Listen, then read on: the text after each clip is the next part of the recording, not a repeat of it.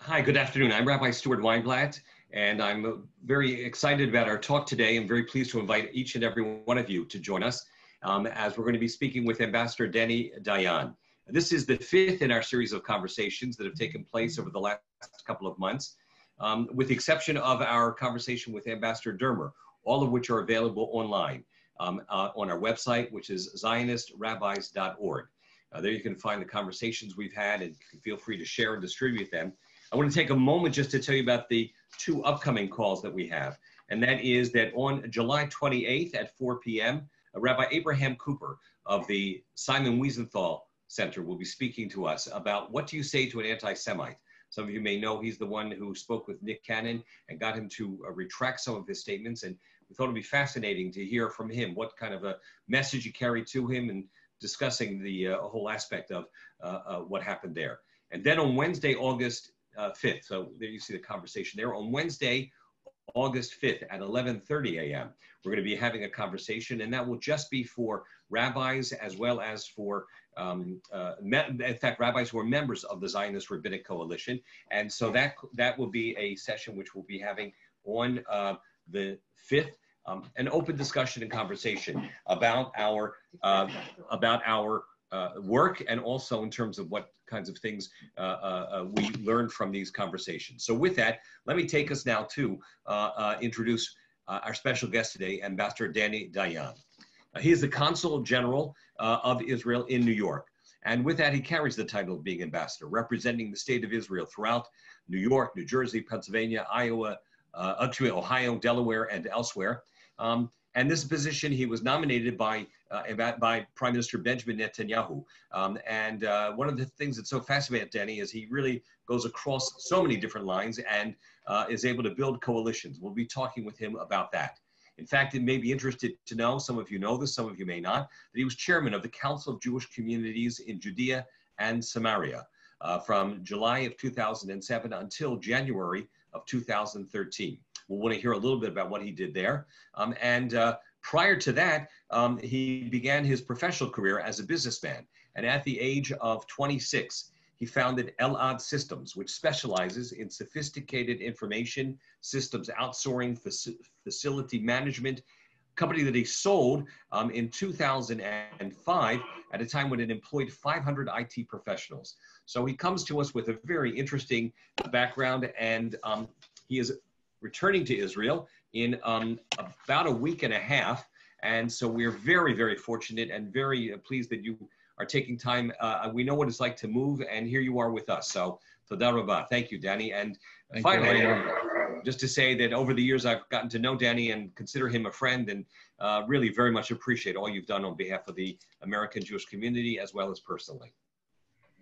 Thank you so much, Rabbi. You know, I'm very happy to be here because for many reasons, but probably one of the most important is, as you said, I try to maintain a dialogue with all Jewish organizations, and not only organizations, all the sectors of the Jewish community. I'm proud that I reached out even to Satmar on one hand, with some success,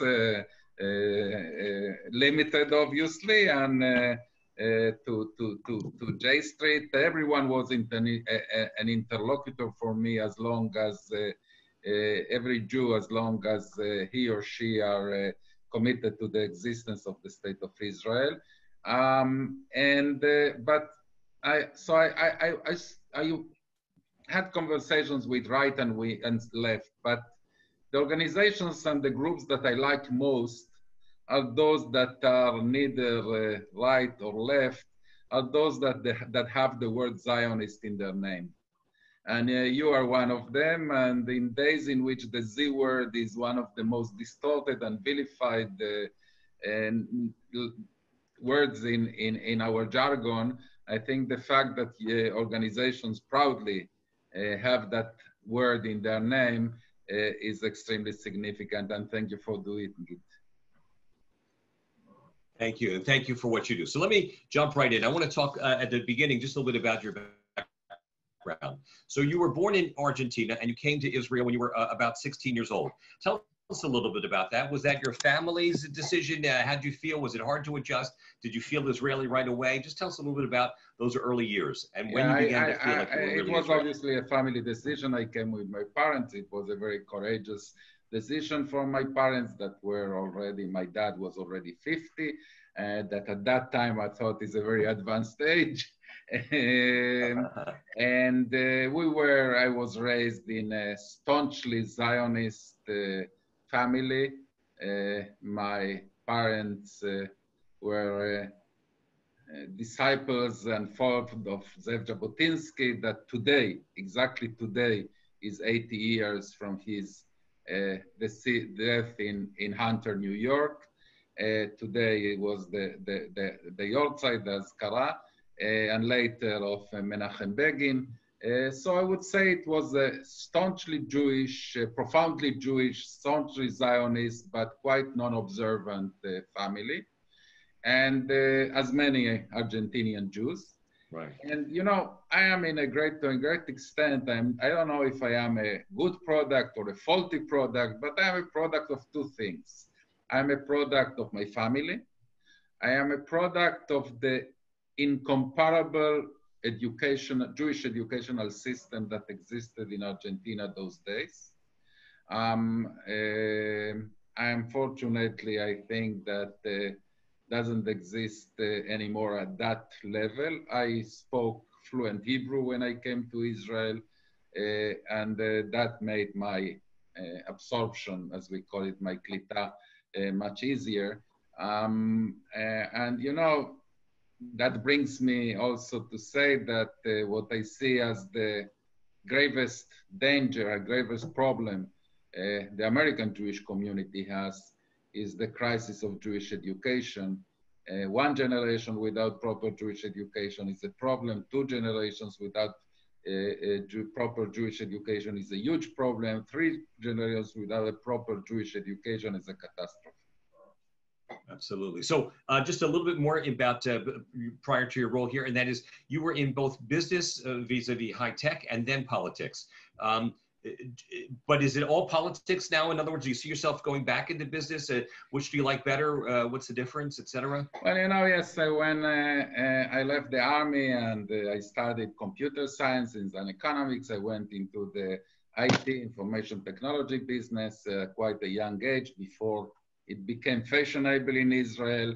And I was quite successful, but I must admit that even when my daily occupation was to read the balance sheets and financial reports, my heart was in the headline of the newspapers, what is happening politically speaking in Israel. I even had a brief incursion into partisan politics during that period with a party that doesn't exist anymore, as most Israeli parties. It was called the Tchia, a party led by Professor Yuval Ne'eman, a world-renowned physicist, and Geula Cohen and others. It was a party that combined neither a religious nor a secular party. It's a party that combined the entire Israeli society. Also, when I moved from Tel Aviv with my wife to Samaria, to Ma'ale Shomron, we chose a community that is neither religious nor secular, but encompasses the entire mosaic that is the Israeli society. So tell us a little bit about your work with the Yesha, the Judea and Samaria Council, because I think many American Jews, many rabbis might not really understand what that's all about, nor for that matter, in terms of settlements and so on. So share with us a little bit. Are you going back there? Well, you know, I was, Einat and I married in 1987, and shortly after the first Intifada began. And we had very comfortable lives in Tel Aviv. My wife was a senior executive in one of the most trendy advertising agencies in Tel Aviv. I was the CEO of an IT firm. And we enjoyed the cultural scene of Tel Aviv. We enjoyed the gastronomic scene of Tel Aviv, probably too much. And that left its marks on me. and all what the big city has to offer. I was also born in a big city in Buenos Aires. But when we looked at the TV screen and saw our brothers and sisters in Samaria and Judea being attacked, the first intifada was basically in Judea and Samaria, almost not in inside the so-called Green Line. We thought that is our duty to be there. And we moved to Ma'ale Shomron, a small but beautiful community in central Samaria. And I didn't look back. We didn't regret it for a minute. Later, when I sold my firm, and it was after the disengagement, the withdrawal from Gaza Strip in 2005, and the leadership of the settlements, the Jewish communities in Judea and Samaria was virtually shattered. I was part of a group that thought that it is a problem, and we reconstructed the Yesha Council, which is the umbrella organization of the movement. And quite surprisingly, I was asked virtually by everyone to take the helm, to be the chairman. I intended to do it for a year or two until we start the operation, the advocacy, but it was so intense and so interesting and so important that I stayed there for 6 years. So when you first came here, if I'm not mistaken, there was some apprehension among a number of American Jewish leaders. Who was this crazy right-wing guy who's coming to be the consul general? Am I right? And how'd you feel about that? Not only that.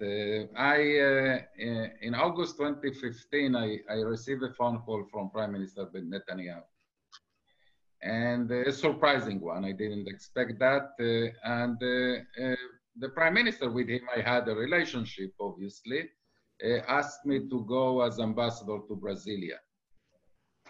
And I didn't want. I wasn't interested in going to Brazil, but he was very persuasive and very insistent, and ultimately I accepted the nomination as ambassador to Brasilia. He explained why it's strategic for Israel at that point of time. And what happened in quite almost unique case, because of my background as chairman of the Yesha Council, the then president of Brazil, Dilma Rousseff, which was quite hostile to Israel, didn't accept my nomination. And then I landed in New York. I think you heard me because your screen was... Yes, yes. Yeah, okay. So then the Prime Minister asked me where would I like to serve. And my answer was instantaneous at New York, because I think there is no greater privilege and no more important mission than to represent the state of Israel to the largest Jewish community outside of Israel. I saw that then, I see it now as the most, one of the most important missions that an Israeli diplomat can have. So I want to come back to that in a moment, but let me just ask you this, because obviously as somebody who lives in the Judea and Samaria, the whole issue of annexation is maybe have a more personal impact on you. One of the questions that one of the rabbis had sent to me from one of our earlier talks is, what benefit is there to Israel of annexation? Why even do it, you know, when so many people don't understand it? And of course, there are those who say the term should be extension of sovereignty. So what can you help us understand? Let's put semantics aside for the sake of brevity. By the way, just as a follow-up to your previous answer, yes, I know persons, one of the leaders told me that very candidly that Rabbi Rick Jacobs called the Prime Minister office and say, please don't send this flamethrower to New York. And obviously when he told me that a year later, he said, I was completely wrong, and you are a bridge builder and not a flamethrower. Now to your question, look, I understand why sometimes why it's difficult for American Jews to understand the issue of so-called annexation.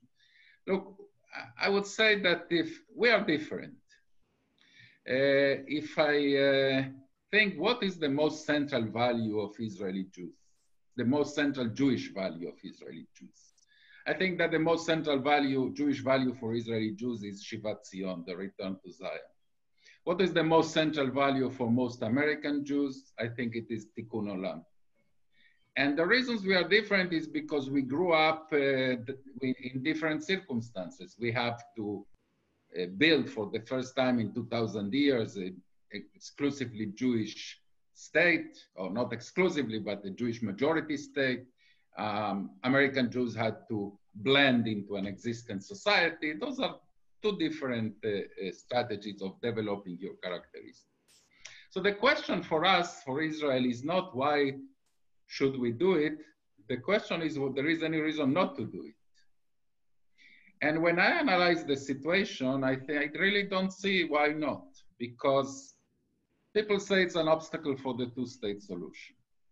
Well, the two-state solution didn't happen 52 years, actually 72 or even 100 years, and not because of us. We accepted every single time that the two-state solution or partition plan was offered. We accepted it from 1936 to 2014.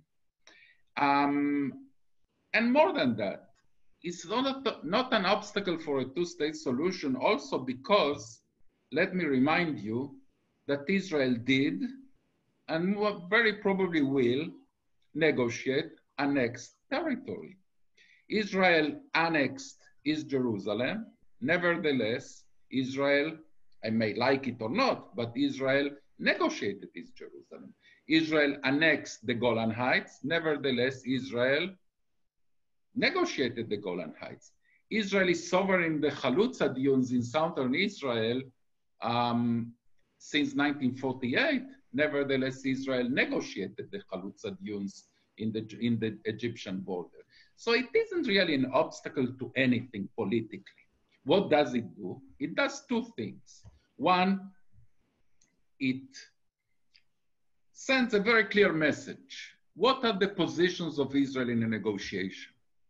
That doesn't mean this will be the final status. It means those are Israel positions, and we make it very clear the Palestinians will come, when they will come to the negotiating table, they will present their positions and we will negotiate. The second thing that it does, you know, Rabbi, my wife, Einat, that I already mentioned, works in the Ariel University in Samaria. You know who promulgated as a university, the Ariel University? A general in the IDF. Not the Ministry of Education of Israel, but a general on the IDF. That is an anomaly that stems from the fact that Israel didn't apply sovereignty over Ariel. So those kinds of anomalies will cease. That doesn't, as I said, preclude anything. For sure doesn't make Israel, as some inexplicably say, an apartheid state. Let me remind you that in 1967, Levi Eshkol, Golda Meir, and Moshe Dayan annexed the eastern areas of Jerusalem, including Arab population. In this plan, there is no annexation of Arab populated areas. And I don't think that Israel became, for that reason, an apartheid state. Actually, I think the vast majority of American Jewry applauded that decision then and still applauds it today. So I really think that the question is why not, and not why should we do it. I don't see a real downside to that decision. That doesn't mean that it will happen. As you know, it didn't happen in July 1st, and right now I don't see it happening in the coming weeks, but the possibility exists. And if it happens, and I'm still here as an Israeli diplomat, it will be very easy for me to defend that decision with great conviction and holding the moral high ground. So have you had conversations with progressives, with people who are opposed to this, and have you been able to make any headway in any of those conversations? Well, first of all, I did have those conversations with progressives. I received a request by an alliance of Jewish progressive groups in New York to meet with me on this issue. I understand that some of my colleagues refused. I accepted immediately. We did it via Zoom because of the circumstances. And we talk about it with candor and with dignity and with mutual respect. Can I say that I convinced them? I don't know. You know, it's very hard to convince people on long-held convictions. But I think it's important to talk about it, to speak about it. I raised that question also in the farewell. The issue was raised in my farewell conversation with Rabbi Jacobs, Rabbi Burdal in the URJ and other places. I'm never shy to present my positions. I didn't come to New York, you know, to preach to the choir. I came to New York to talk to those that are skeptic of the policies of the government I represent, that love Israel, but are skeptic of the policies. You know, the first thing I told my staff when I came to New York 4 years ago is I could start my day with, let's say, Young Israel congregation and continue in Evangelical Temple and end the day in a Tea Party rally and get 3 standing ovations, and at the end of the day, I did nothing. I want to meet those that need. I can and want to sway them closer to Israel. Can you share with us any particularly challenging or uncomfortable moments or encounters or individuals or groups that you were dealing with during your tenure here then, based on what you just shared? Well, you know, I think that I must admit that for me, the most difficult topic to deal with, because I will be sincere, I'm finishing my term in 10 days. I can be very candid. I was not convinced that my government's position is right, is the issue of religious pluralism in Israel, or the lack of religious pluralism in Israel. And in that respect, I must admit I even had some arguments with the highest levels, the highest echelons in Israel that you can imagine. You know, when I came here to New York, and the area in which I represent Israel, I said that in respect to the governors I work with, the members of Congress, the senators, etc., I am a one-directional ambassador. But in respect to the Jewish community, I am a bi-directional ambassador. I intend to be an envoy of Israel to the American Jewish community, but also an envoy of the American Jewish community to the government of Israel and to Israeli public opinion. And I think I did it that way. And I will tell you a story. In one of those events in which I had my differences of opinion with my government, one very senior Israeli, very senior, told me a story. He told me, you know, Dani, when the legendary Secretary of State, George Shultz, would host an American ambassador in his office in Foggy Bottom in the State Department, he will take him to a map of the world and tell him, Ambassador, show me where your country is on the map. So the ambassador to Brussels would point Belgium, and the ambassador to Brasilia would point Brazil. And then Schultz used to tell, you are dead wrong, ambassador. Never forget your country is the United States of America. And the subtext was probably, I forget, that I represent Israel to the American Jews and not vice versa.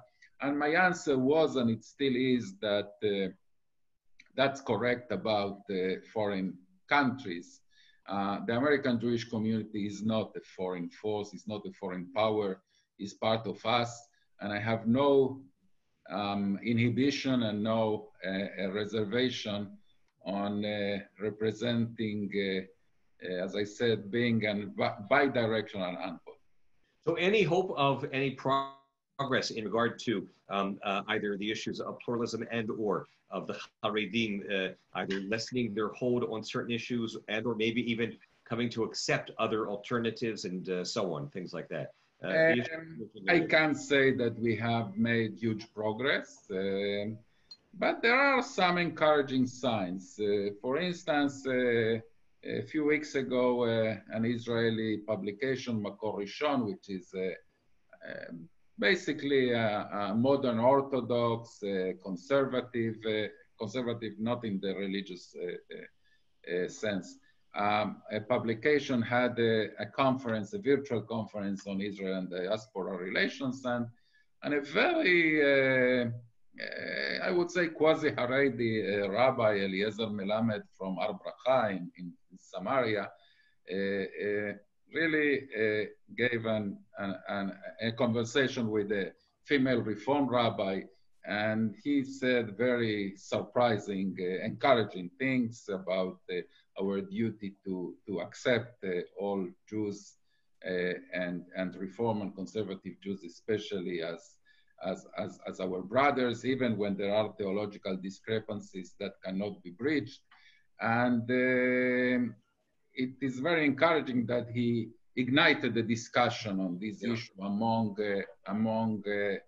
Orthodox and ultra-Orthodox sectors of the society that I don't remember as such in the past.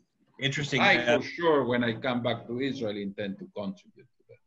Interesting. Thank you. We look forward to continuing that dialogue and so on. Interestingly, by the way, Bougie Herzog had mentioned also that same reference in our conversation with him, a recent conversation with him. So I want to ask a couple of questions rapid fire, and that is, what is it that American Jews, American rabbis don't know or understand about Israel and Israelis in general, and then maybe even some specific aspects of that? You know, I would put it this way, Rabbi. American Jews, for sure, American rabbis know the issues we deal with very well. You know everything about the conflict with the Palestinians, and you know everything about Iran, and you know everything about Mizrahim and Ashkenazim and Sephardim in Israel and the rabbinate and this and that. You know the issues very well. You don't always understand the way we form our positions on those issues. You don't always understand how we rationalize and how we process positions and we get to our conclusions. If I can be a little bit, you will allow me a little bit of chutzpah, I will say this. American Jews, American synagogues, American communities, American Jewish federations probably should, instead of inviting as keynote speaker 5 times Tzipi Livni, and sometimes balancing her with Michael Oren, 2 persons I admire, I am very friendly relationships with them, but that's a somewhat distorted picture of the Israeli society, of the Israeli political discourse. I would suggest that instead of having 5 times Tzipi and Michael, have once Aryeh Deri, have once settler leader, have once ultra-Orthodox Haredi politician, a Mizrahi politician, a development town politician, leader, mayor. Sometimes even if you need, in order to do that, translator from Hebrew to English. But you will get involved in echo chambers where we hear you just will the voice get a much accurate understanding of the way the Israeli society and therefore also the Israeli political system forms its positions. There are also issues, you know, that they are difficult to understand for afar, even if we are Jewish. I sometimes compare it to your Second Amendment. Israelis don't, I'm not sure we understand the Second Amendment, many of us. But why it is a sacred right to bear arms. But when you come here and you learn the issue, you understand at least why it does exist, how historically, what legacies, what ways of thinking created that creature, that amendment. The same thing happens probably in issues like the lack of religious pluralism in Israel. When you understand how Israel came to be a society, from which countries Israel, the immigration to Israel was prevalent, how we formed our character, then you understand. You don't have to. That doesn't mean you are convinced, but you understand things that sometimes I feel that American Jews do not understand. So the perspective, the prism sometimes is difficult and different, whether it is security, whether it's history, culture also. Did you find differences in terms of the cultural and societal, such as Israel being a more communitarian, Israel, America a little more individual? Did you see that in your service here, and did that play out at all? Yeah, I think that Jewish culture in America and in Israel are somewhat different, but I don't think that's the main difference. Also, you know, I want to be very careful in my how I word my sentence, because those are always sensitive issues. Don't forget that also Israeli Jews and American Jews are sociologically different also from our, I would say, ethnic composition.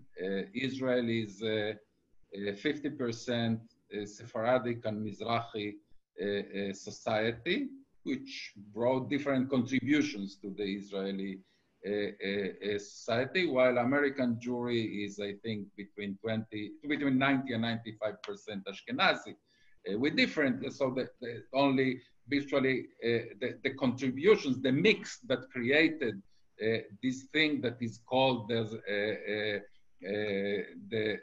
American Jewish community are different from the contributions, the cultural contributions and religious contributions and legacies that created the Israeli Jewish community.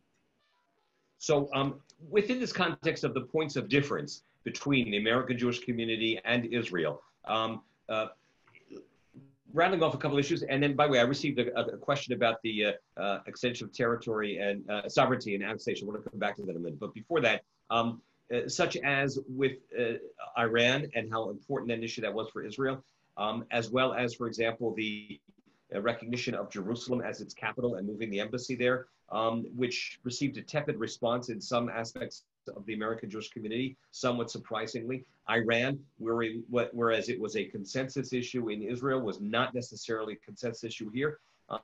Has the American Jewish community let Israel down on some occasions, would you say? Well, you know, in some sense, yes. But look, my belief is that it's very important that we make a clear distinction between rights and positions.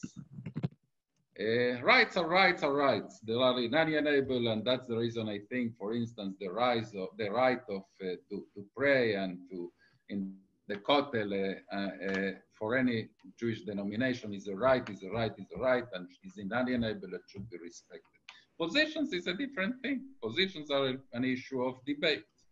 And I think we have an obligation to listen attentively to the position of the American Jewry on any issue that relates to Israel, because that's the meaning of mutual respect and mutual responsibility. But ultimately, the decisions should be made by Israelis only, because we Israelis are those that will bear the consequences directly.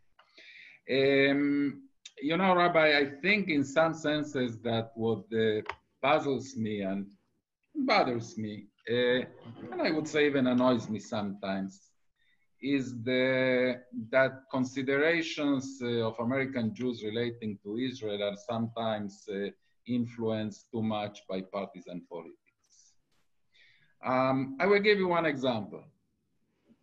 There is a certain Jewish organization, a certain Jewish progressive organization that in December 2016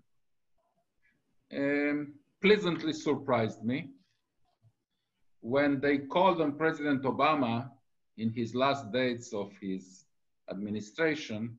They called him to veto the infamous UN Security Council resolution against the settlements 2243. I was surprised that they called on President Obama to veto an anti-settlement resolution. A year later, that same organization called on President Trump not to move the embassy to Jerusalem. And I can't understand the paradox. I wouldn't be surprised if the opposite would have happened. They would call on President Obama to not to veto. They called him to veto. Sorry, they called him to veto the anti-Israeli resolution. I wouldn't be surprised if the opposite had happened. They would call Obama to punish Israel on settlements, but applaud President Trump moving the embassy to Jerusalem. So how can you explain that paradox? Only in American domestic political terms. Only in domestic political terms. And that bothers me. I think that when American political considerations, domestic considerations, override on Israeli issues, the interest, the Jewish interest, the position of Jewish organizations, I think it's bad. I will tell you more than that. I sometimes notice, and I'm very undiplomatic here. In quite a few occasions, I noticed the extremely pro-Israeli American Jews, Democrat American Jews, what they hate most is a pro-Israeli Republican, and Republican American Jews, what they hate most is a pro-Israeli Democrat, because that makes it harder for them, making the point that their party is the pro-Israel party. And those things puzzle me, at least I would say. So part of what your message to American Jewry, I guess, is to let our support and love for Israel transcend our individual partisan political affiliations. Definitely. Okay. Yeah. So coming back to the question about the extension of sovereignty, as I said, one of my colleagues sent me a question where he felt that he didn't quite understand enough from your response, wasn't quite convinced by it, and that is looking at what Israel may possibly lose if it does go ahead with that, in terms of relations with Arab nations, with the EU, Jordan's response to it, and as well as here in America, apropos of what we just discussed, within the progressive community, so that there seems to be that there may, to this rabbi at least, that there may, who asked, there may be a more serious downside.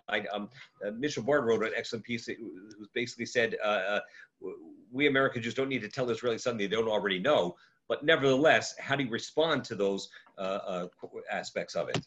Yeah, sure, but you understand that all those arguments, which are valid and merit consideration, are not part of the intrinsic value of the inherent value of the annexation move, but of the consequences in the international arena, how others will act. But I answered my question on why Israel is considering doing it. What are the intrinsic values of the decision? We for sure take into consideration the position of the administration here, the American Jewry, the EU, and Jordan and other players, of course. But that is not part of the, as I said, the intrinsic value of the decision. Nevertheless, in politics, in international relations, of course, those are things that should be taken and are being taken into consideration. Got it. And so, following up on that, then, in terms of what impressions did you have of the American Jewish community when you came here? What has changed about your previous assumptions? I came here. I can't say that I was hugely surprised. I never lived in the United States. I've never been in the United States for more than, I don't know, 7 or 10 consecutive days, but I have been here multiple times, 20, 30, 40 times. So I have quite an idea of what I can do.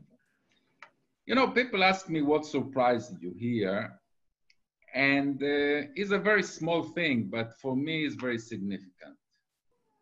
I must admit that in my civil life, in my previous life, in my normal life, I'm not a big shul goer. So in the 30 or 40 times that I was in New York, probably, I'm not sure I visited the shul. And if I did, I think it was Temple Emmanuel to see the architecture and not the service. When I started here to visit innumerable shuls from all denominations, I was very pleasantly surprised to see 2 flags on the bima. I think that in every Reform, Conservative, and Modern Orthodox shul I visited, Hared is a different thing. There are no flags at all there. I saw 2 flags. Now you can say it's a small thing. What's the significance it has? It means a lot. It means a lot, and it is anything but obvious. The fact that the Israeli flag is on the bima. That means a huge attachment. That symbolizes a huge attachment. I see, by the way, also non-Jewish, or events organized by non-Jews that are intended for the Jewish community, in which they also, the non-Jews, the Gentiles, put the Israeli flag because they understand that's the flag of the Jews. For me, that's very significant. It means a lot.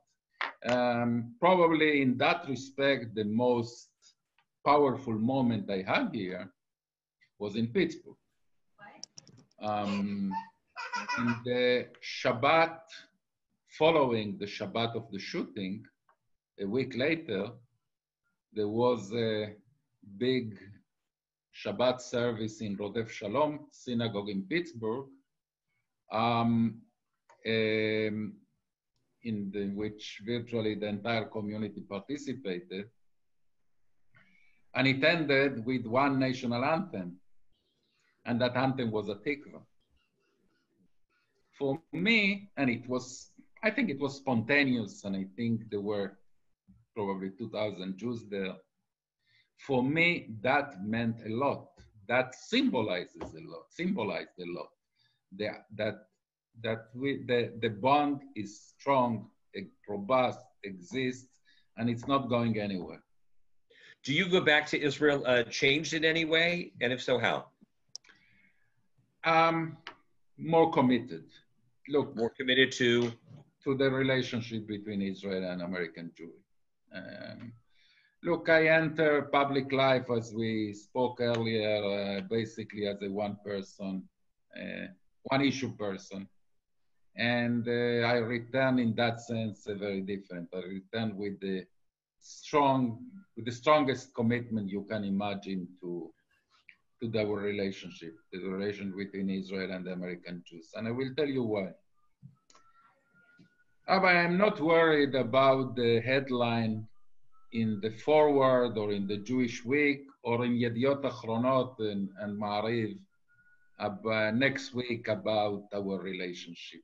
No, that is a crisis will be, and that's not what bothers. What bothers me, and sometimes literally keep me awake at night, is not next week's newspaper, but is next century history book. What will the Jewish history book that will be written will be published 100 years from now will say about the relationship of our two communities. And my fear, and it's a very tangible fear, is that it may say, is preventable, but it may say that during the 21st century, the two largest Jewish tribes, Israeli Jews and American Jews, split into two unrelated communities. It may be even worse, that one of them disappeared, but let's put it aside for now. And that is for me the most important issue that I am sure I will dedicate my coming years in some sense to that. Look, I ask myself frequently, as a question that I didn't ask myself before I came here. I ask myself frequently if in our contemporary Jewish generation, we have an extra mitzvah, and I will explain what I mean.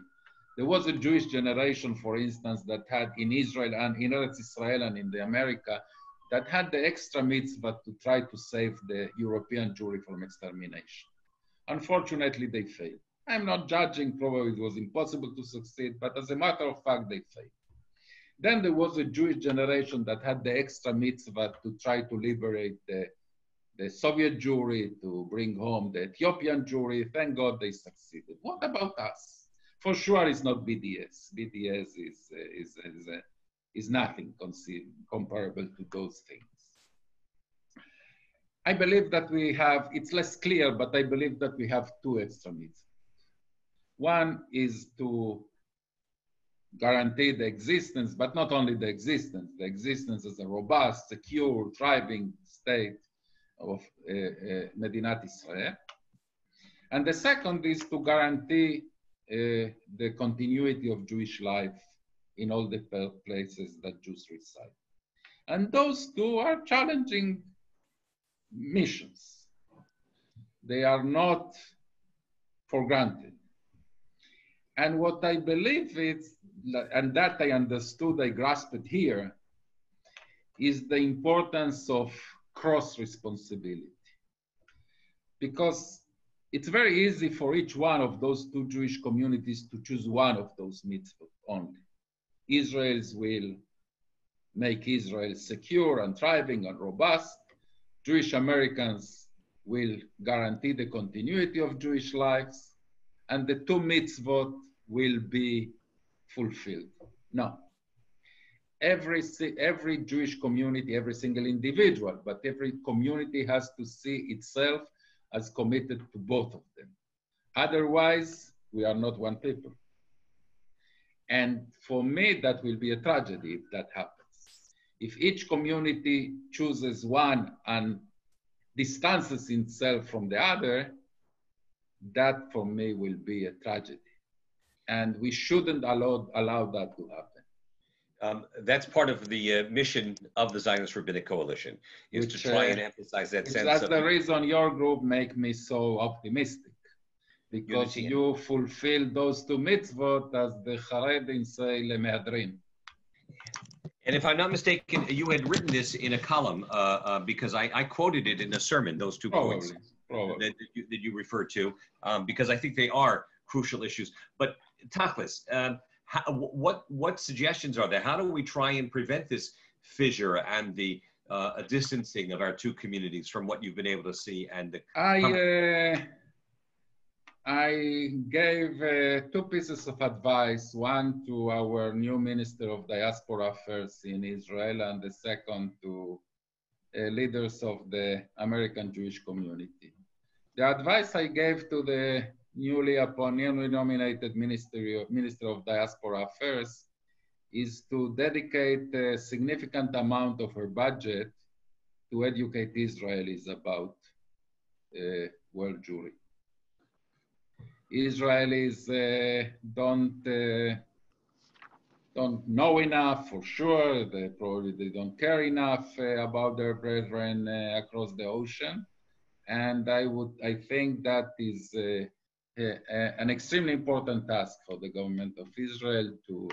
So I told her, look, take from your budget a significant chunk and spend it in Israel in order to raise awareness. And you know, the other day I like political history, and I saw a political ad by Tnuat HaCharut, the Menachem Begin's party back in the 50s.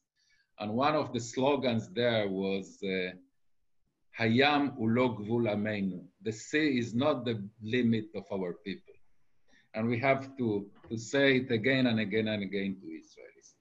To the Americans, I gave already one piece of advice: understand Israeli better in order to relate to them better, understand the diverse Israeli society and political system better. But, you know, a lot of people talk with me about the reverse birthright. I don't believe in reverse birthright. But my suggestion to those that told me about reverse birthright was reverse APAC. Meaning, I think that American Jewry should open an embassy, an APAC in Israel, permanent, with a high-profile leader leading it as an ambassador, to help us again, a bi-directional envoy, to advocate for American Jewry in Israel and vice versa for Israeli Jewry in America, educating us, PR and lobby. If the European Union can have a lobbyist in the Knesset, the American Jewry for sure is entitled to do the same. And those are, but you know,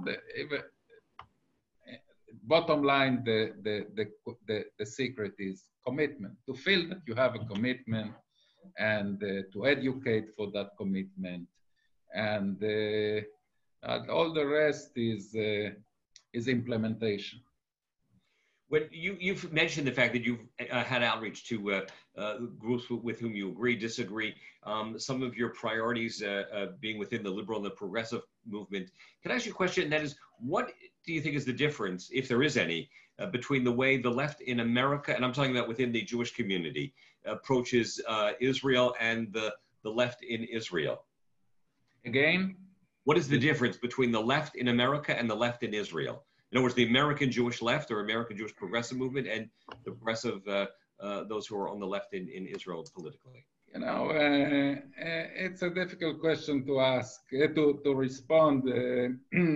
You know that the Israeli left is somewhat in a crisis,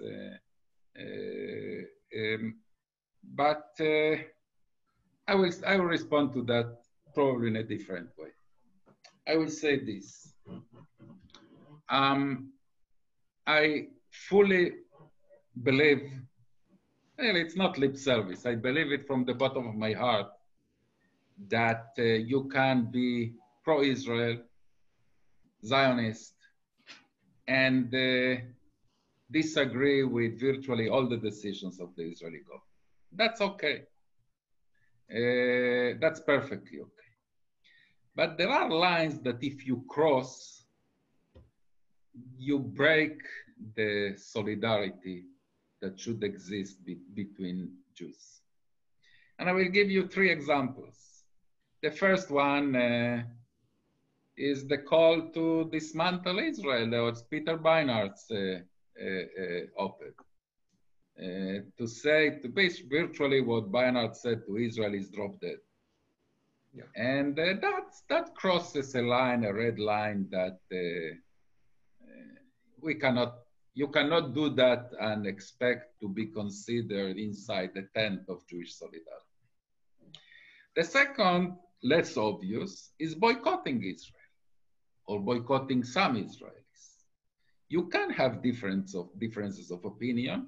Boycotting Israel or boycotting Israelis, hurting them economically, culturally, or in other way, crosses a line of solidarity. It's not a political argument. It crosses a line of lack of solidarity. By the way, that exists also in Israel, is that boycott Reform Jews, for instance. That also crosses a line of Jewish solidarity.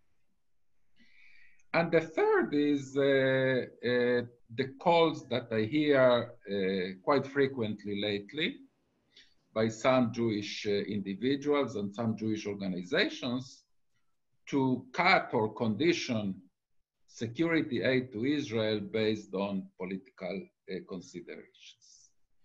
And that is an euphemism to petition American government to give less money to Israel to defend the lives of Jews. Simply as that. If that happens, more Jews will die in Israel. So again, that crosses a line of Jewish solidarity that we cannot allow them to cross without repercussions. I don't think that Israeli left, the mainstream Israeli left, would cross those lines. So in the few moments we have remaining, you mentioned about Peter Beinart. Any other? Did you want to add anything to to refute what he wrote in the New York Times? Well, you know, first of all, the thing that I found the most, hilarious, I would even say, is that he labels that position and that op-ed as progressive. Actually, it's quite regressive. People that know history, and I'm sure most of you do, all of you do, know that that idea that Beinart suddenly had this epiphany was mulled already in the 1920s by Brit Shalom and other organizations, by the way, always by Jewish organizations, and never by Palestinian organizations. Was discarded already in the 30s. And basically the only group that continued to carry on this idea was the Soviet-controlled Communist Party of Palestine Eretz Israel that brought it into the 40s, but they also abandoned it later. So it was quite a regressive position that the Soviet Communist Party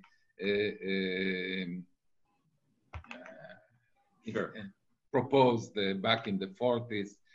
Also the cherry picking of quotes and people that he quoted there that are blatantly anti-Israeli and anti-Semites, like this Ali Abu Nima, or what his name is, that you can find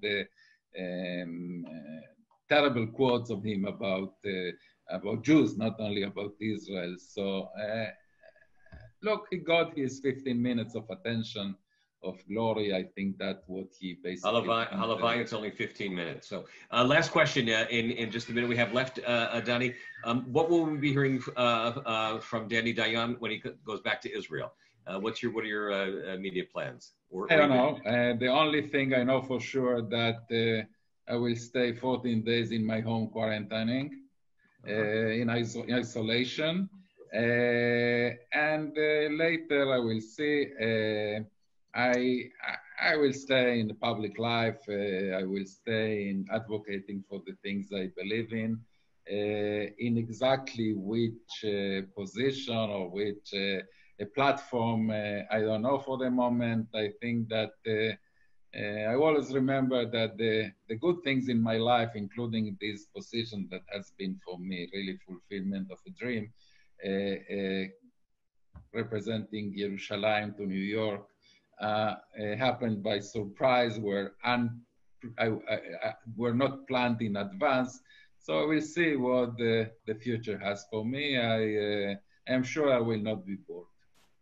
So, Dani, Dayan, I want to thank you, first of all, for taking time from a very, very busy week, a very busy schedule to be with us. But more importantly, thank you for being that voice, going in both directions. Certainly, Ahavat Yisrael, Klal Yisrael, those are values which are central to you and very important, and which we appreciate the fact that you have done so much on behalf of Israel as well as the American Jewish community and strengthening those ties. So thank you. And just a reminder. Thank you so much. I really appreciate the work you do in order to be given closer Israel and the American congregations. I saw in the participants many friends from Cleveland and from other places in which I represent. I had the privilege of representing the State of Israel, and thank you so much for having this event that is extremely significant for me.